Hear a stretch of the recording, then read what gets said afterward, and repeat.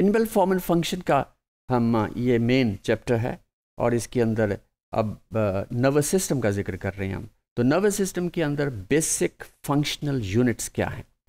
ये अगरचे nervous system जैसे हमने पिछले मॉड्यूल्स का जिक्र किया कि इसके अंदर इंटीग्रेशन होती है, कम्युनिकेशन होती है। ये ज़रा देखना है कि वो कौन सा वो सिस्टम है, वो कौन सा एक वायरिंग हुई है हमारी बॉडी के अंदर कि जिसकी वजह से ये सब इंटीग्रेशन और कम्युनिकेशन और ये सब कुछ होता है। तो इसके लिए कुछ फंक्शनल यूनिट्स हैं जो कि ना सिर्फ स्ट्रक्चरल भी हैं बल्कि उसे फंक्शनल भी कहते हैं। और neurons, they are the basic functional units of nervous system. They are said to be the neurons. These are highly specialised sales जो कि विच प्रोड्यूस सिग्नल्स। वो वहीं से सिग्नल स्टार्ट लेता है और फिर ये signal that moves just like wires, electric wires, कि जहाँ पे बिल्कुल स्टार्ट से हम स्विच लगा देते हैं तो स्विच जो है जब ऑन करते हैं तो then the current that starts moving, तो वो फिर दूसरे एंड के ऊपर वो इसका इफेक्ट जाता है। तो ये neurons, they are specialised sales to produce signals and they also communicate the signal, they also conduct the signals. The signals are communicated और ये शॉर्ट डिस्टेंस के ऊपर भी हो सकते हैं, लॉन्ग डिस्टेंस तक भी जा सकते हैं। जैसे हमारी देयर इज़ ए लॉन्गेस्ट जो एक किस्म का न्यूरॉन है वो कहा जाता है कि बैक से यानी कि लंबर रीजन से लेके that moves down up to the toe of the lower limb. तो that is the longest you can say the neuron. The neurons have to properties. एक प्रॉपर्टी है एक्साइटेबिलिटी और दूसरी प्रॉपर्टी है कंडक्टिविटी। तो excitability is the ability to respond. जैसे अगर कोई न्यूरॉन की एंड्स हैं, व्हेन दे आर स्टिमुलेटेड, तो वहाँ से information that travels to the up to the you can say the CNS और द ब्रेन और द स्पाइनल कॉर्ड। और ये तो होगी excitability, that is to excited, there is excitation of the nerve impulse, जो हम बॉडी डिटेल में पढ़ेंगे कि नर्व इम्पल्स या इस स्टेज पे it is just the information. And secondly यही information that starts travelling along the neuron. If it is long neuron, so obviously throughout the length of the neuron. If it is short neuron, then obviously the very short. तो ये this is what we call that is conductivity. तो ये conduction भी करता है और excitability के लिए भी these are the cells, these are the highly specialized cells which we call the neurons. Now there are three types of neurons. The sensory, which are connected with the receptors or they act as the receptors by themselves.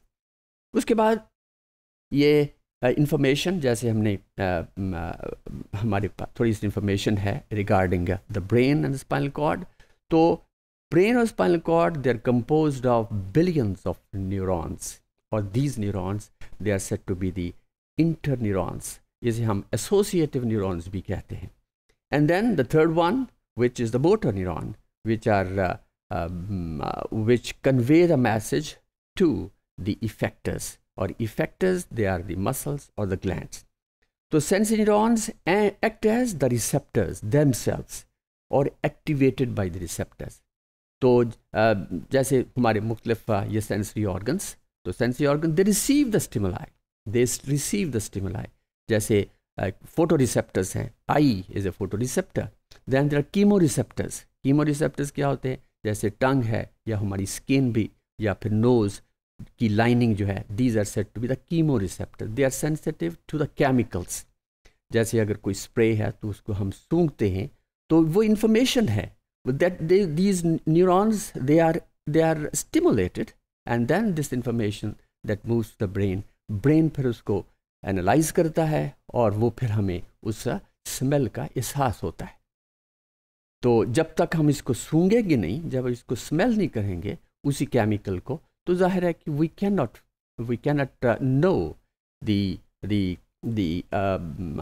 No what we call we cannot analyze it, we cannot know कि what it is, कि whether it is something pungent है या फिर इसकी bad smell है या एक खुशगवार smell है। तो then the sensory neurons act as receptors themselves and activated by receptors, and then the interneurons, they comprise of the integrating centers. We will be studying later कि brain के अंदर भी there are certain areas which are highly specialized. कुछ areas हैं which are concerned only with the pain, तो उसे हम कहेंगे फिर pain center. अगर हमारी स्किन के ऊपर कोई चीज़ पिन टाइप या बहुत शार्प नीडल लग जाती है तो information that will move toward the pen centre and then we will start feeling pen.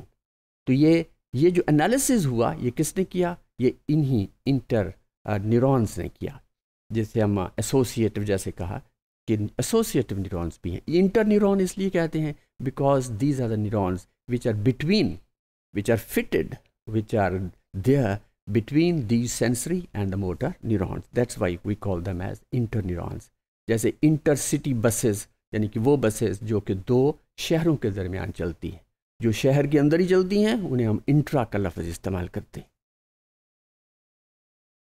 तो motor neurons they send this processed information. ये प्रोसेस कहाँ हुआ? ब्रेन के अंदर। तो ब्रेन के अंदर इंफॉर्मेशन प्रोसेसिंग होती है और उसके बाद फिर ये information that moves to the muscles और ग्लैंड्स। और इसकी एग्जांपल भी इसी तरह जैसे अब हमने पहले फोटो रिसेप्टर्स जिसके अंदर ज़्यादातर आइज़ इन्वॉल्व हैं। तो जो ही लाइट, बहुत फ्लैश ऑफ लाइट आती है तो हमारी आँख, यानी जिसकी which is the sensory organ which is this I has certain receptors. तो ये रिसीव करते हैं उस आई को और वो फिर एनालिसिस होता है ब्रेन की तरफ। ब्रेन से फिर हमारे आई लिड्स जो हैं they are given the information to close up, to close the आई और द ओपन द आई। तो ये जो this is again it's very small you can say the path, लेकिन कुछ लॉन्गर पाथ्स भी हैं जो हमारी बॉडी के अंदर इंटेग्रेशन के लिए, कम्युनिकेशन के लिए और कोऑर्डिनेशन के लिए काम कर रहे हैं और बहुत एफिशिएंटली काम कर रहे हैं। इनकी एफिशिएंसी ऐसी है कि with in a few fraction of seconds के अंदर ये इंफॉर्मेशन प्रोसेसिंग भी होती है, रिसीविंग भी होती है, एनालिसिस भी हो रहा है और उसका इफ़ेक्ट भी बड़ी तेज़ी से हो रहा है। और ये कमाल किसका है? It is all due to the nervous system. That's all.